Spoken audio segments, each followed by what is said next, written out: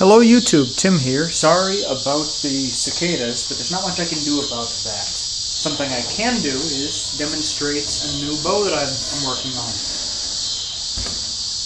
Hopefully by now you've seen the Persian or North Indian Mughal bow that I was making. And this is where it is right now. I may want to deepen the deflex of the limb and increase the reflex here in the Kasan eye area. But for now, I'm pretty satisfied with it. I made these areas almost round, meaning that they will be extremely stiff. There's not going to be any flexing or bending there. It's, again, 5 inches of PVC on the outside, 7 on the inside for ½ inch PVC.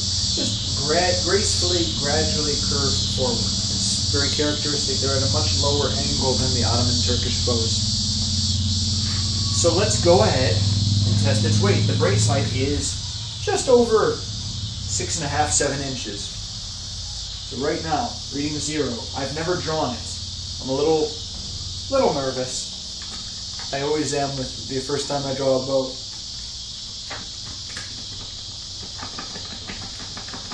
And I love watching the bow uncurl into a full drawn shape. 26 pounds at 20 inches. 32 at 24. So far, so good.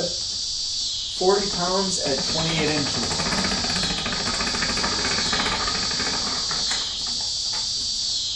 Something we should talk about. I know this came up in the PVC archery and crafting community before, how I'm measuring.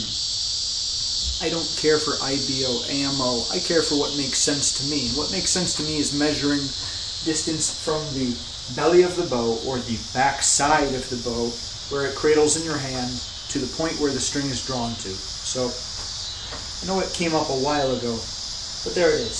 So let's say 40 pounds at 28 inches. Let me try 29. I like to overdraw it just a little bit, just to make sure there aren't going to be any problems. So far it looked good.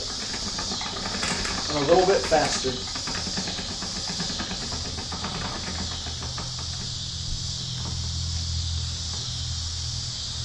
43 pounds. I don't see any signs of failure. I don't see any signs that it's becoming dangerous. In fact, it looks spectacular. There it is. Now in the next few days, you can look forward to me getting this bow decorated, painted in a hopefully somewhat traditional style, and then I'll finally do a shooting and a chronograph test if we have a nice cloudy sky. I talked with Nick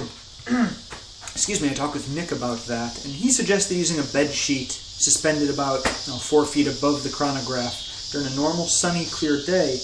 That should provide an equivalent to the nice diffuse light provided by cloud cover.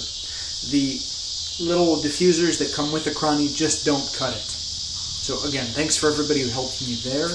Jacob MountainBoWorks, I'm glad you made your Mughal bow. That really inspired me to get going and try something, because I know people on YouTube have been asking me to make bows like this. So this is a wonderful thing, and thank you for watching.